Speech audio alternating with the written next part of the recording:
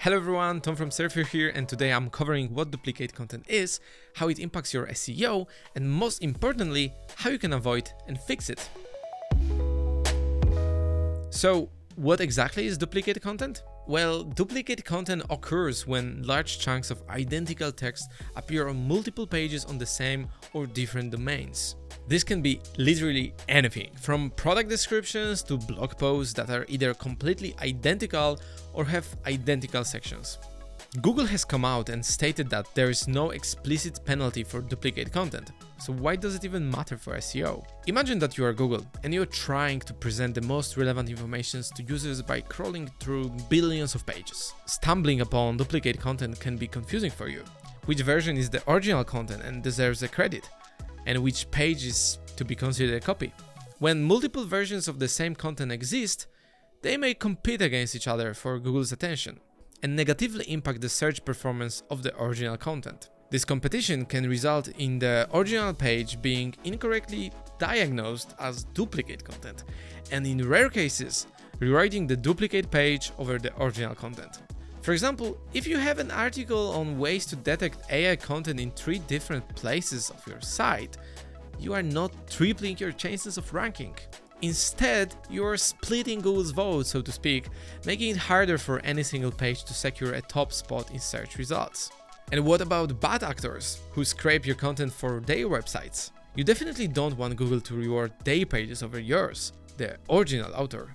Now that we understand what duplicate content is and why it's important for SEO, let's focus on how you can avoid and fix duplicate content. I will point out several scenarios where duplicate content might become an issue and show you how to fix these challenges. Ready? Let's dive in.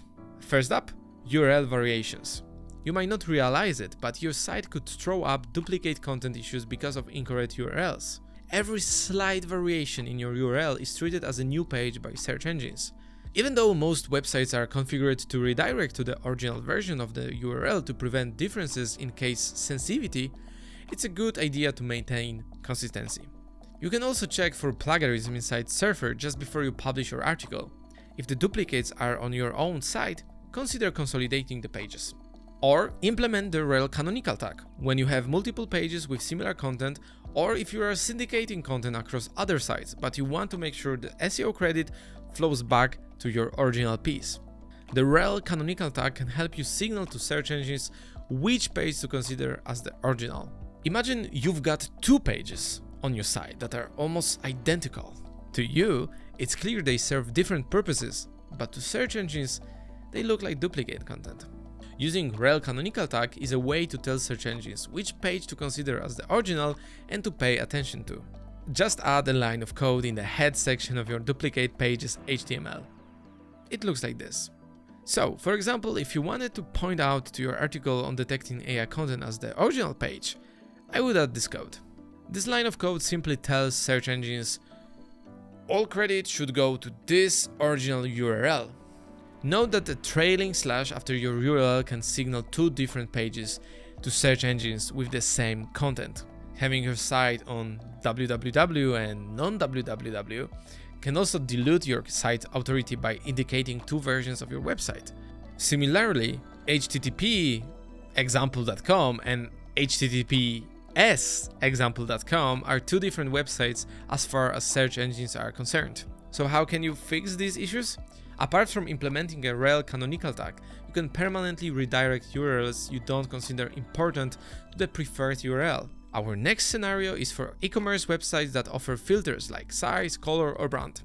This is called Faceted search and will often lead to duplicate content issues because every filter creates a new URL. In the eyes of search engines, these duplicate URLs will change the content of the page even if it's the same product. So, implement the canonical tag, and you can also consider blocking unwanted URLs in your robots.txt file.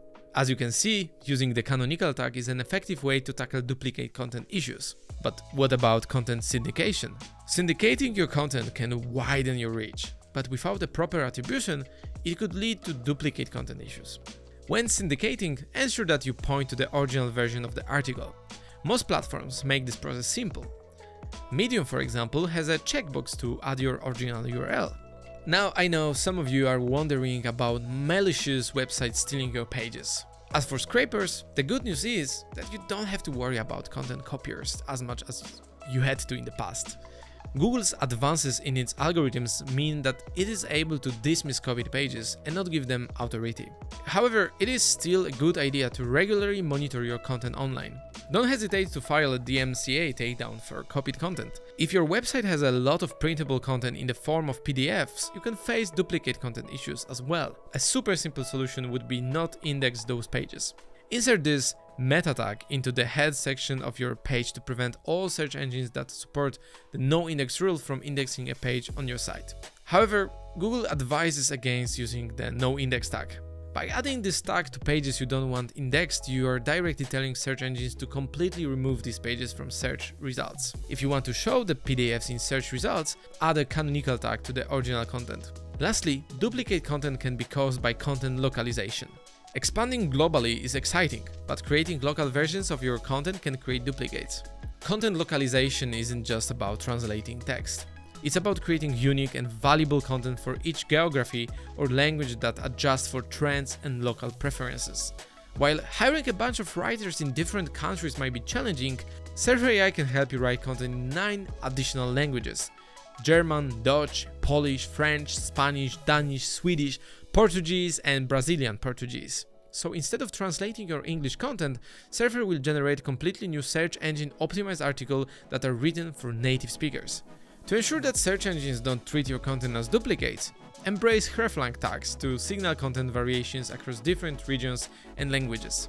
It tells them, hey, these pages are tailored for different audiences. Remember that according to Google, localized versions of a page are only considered duplicates if the main content of the page remains untranslated. To add the hreflang elements to your page header, tell Google all of the languages and region variations of a page in this format. So let's say you've made these changes to tackle duplicate content. As a final step, head over to Google's Search Console and find the Sitemaps tab. Here you can add a new or updated sitemap URL and hit submit. By submitting your sitemap, you are telling Google which pages to consider important. That's it for today. Thank you so much for watching. If you are serious about keeping your content optimized for SEO, give this video a like and subscribe for more SEO tactics to grow your website. I will see you in the next video. Again, thank you so much for watching and cheers!